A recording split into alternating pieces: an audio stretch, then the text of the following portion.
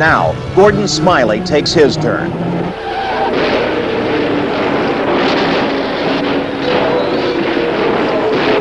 In an instant, a car is destroyed, and the life of a promising young driver comes to an end. There is a hush over the entire speedway.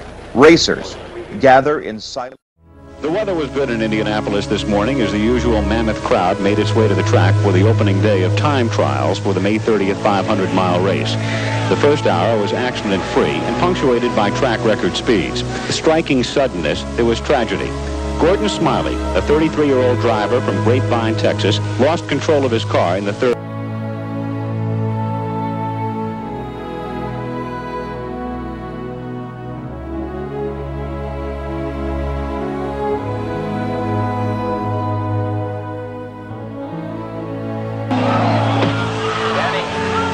The machine virtually disintegrated. Smiley died instantly.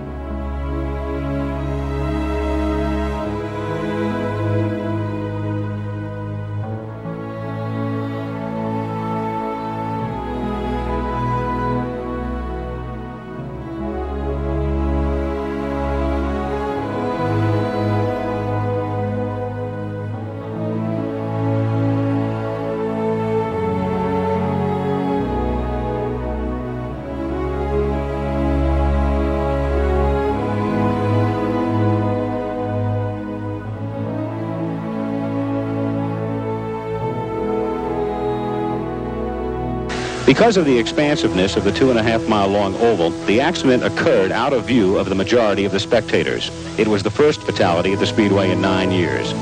Death is an accepted risk in the racing world. Racers mourn privately. The track was cleared, and 3 hours later, the time trials continued.